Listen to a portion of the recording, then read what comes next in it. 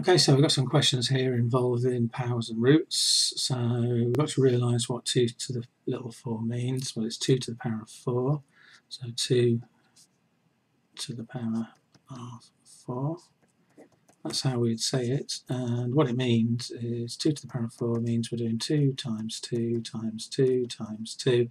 And when we do that in our heads, we end up with 16. 2 times 2 is 4, times 2 is 8, times 2 again 16. So that would be the correct answer for that one. Circle the value of 5 to the power of 3. So this is said as 5 to the power of 3, or 5 cubed is another way of thinking of that.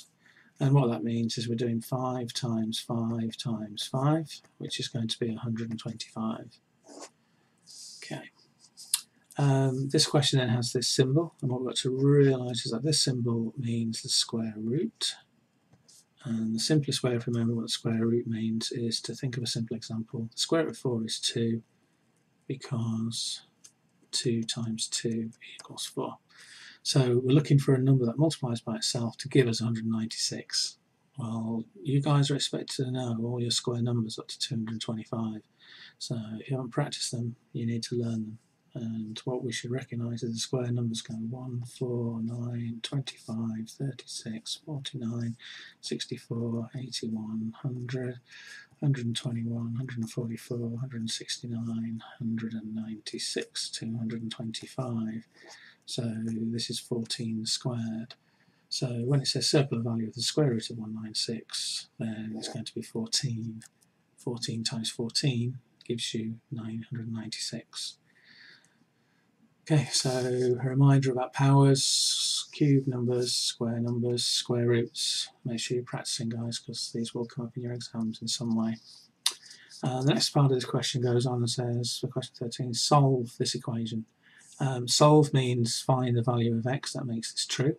There are lots of ways of trying to do this. You could cover that up and say, well, what do I take 5 away from to give me 17? So we could say, well, that's got to be 22. Because 22 take away 5 is 17. So 4x is worth 22. So a single x, because this is about the 4 times table, we would have to divide by 4. So 22 divided by 4 is 5.5. Other ways of doing this is to do the inverse operations until you're left with x on its own. In other words, you've made x the subject of the equation.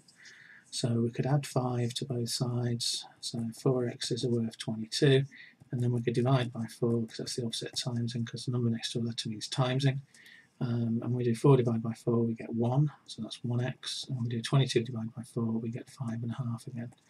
So we're pretty convinced the answer is going to be 5.5. But of course, when you do any questions involving solving, then we should check it works.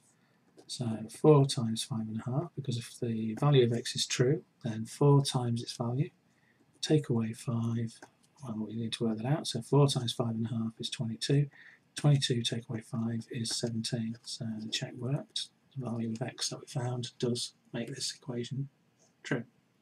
Left hand side equals right hand side, that's what the equal sign is telling you. That side's got the same value as that side when x is 5.5.